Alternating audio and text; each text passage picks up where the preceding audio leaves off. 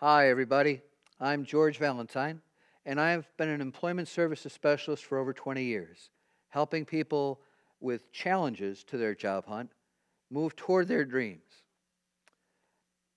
A lot of the books that are out there talk about talk to people who have resources, who don't have the kind of challenges that you face, whether you're elderly or have a disabling condition. One of the things that I like to point out to people is that job hunting is all or nothing. At the end of the day of job hunting, you've either landed the job or you haven't. And one of the problems that you face, and I appreciate what you're saying, is that you've got family and friends around you who are well-meaning, but they ask you the same question. So, you didn't land the job again today, huh? Everybody has an Uncle Jack. I have one too, who will well-meaningly, or maybe not so much, say to you, hey, you still haven't landed a job yet, have you? And they play a little bit on your fears about, holy cow, what am I going to do? Maybe there's something wrong with the way I dress, with the way I present my resume, with all sorts of things. Maybe there's something wrong with myself. Folks, what you need is a bullseye. Like I said, job hunting is all or nothing. You either land the job, you either hit the middle of the bullseye, or you don't. And that makes it very hard to talk to Uncle Jack and to say, well, I meant to. I tried hard. It only feeds into what they're saying, and it only feeds into those fears that you've developed over time. What you need to do is to come up with a bullseye. Here, we'll keep the center of the bullseye is landing that job. Someday you'll hit that. But in the meantime, let's say the next ring is that you met with an employer. You shook hands with somebody who has the ability to offer a job. The next ring could be that you contacted an employer. You wrote them a letter. You gave them a phone call. You sent them a thank you note. Whatever it was that you did that week that gets you a little bit closer to that day. And finally, over here, you did something in preparation of meeting the employer. For example, you've done some research on an employer. You did some research on a job.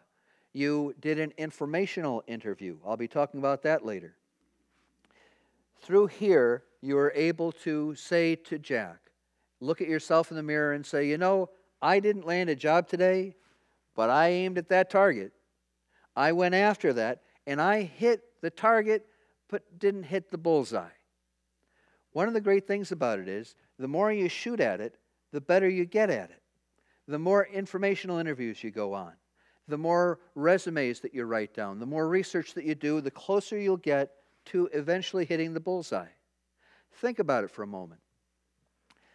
Not only do you get a chance to say to other people, I'm trying, I'm out there, I'm making attempts. You're saying that to yourself. You're hearing your own voice say that. You know, I might not have landed the job. I might not have hit the bullseye, but I did something today. And I'm getting closer, and that day when I do land it is getting closer. You have also in here what I call the law of large numbers. Large numbers. Years ago, I had the privilege of selling life insurance. And they had this deal that out of every 50 phone calls you make, you'll make 9 appointments. Out of those 9 appointments, you'll actually get to finish the sales pitch to 3 people. And out of those 3 people, you'll land 1 sale. The trick to it is, you never knew which phone call was going to lead to that 1 sale. But it will work, because the law of large numbers is working for you. The more applications, the more times that you hit this, or hit this, or hit this, the closer you get to there. You never know which resume, which contact is going to lead to that job. But first you have to put together your bullseye. And your bullseye is going to look different from mine. What you need to do is to draw this up yourself. Put that center of the bullseye landing the job. Putting the next ring out, actually contacting personally an employer. The next one out, contacting generally an employer. And the next one out here, doing the activities that lead to contacting an employer.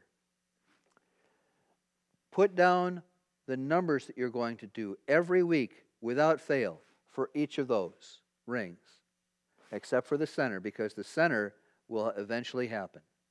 Just remember, as you're making this bullseye, 3 things.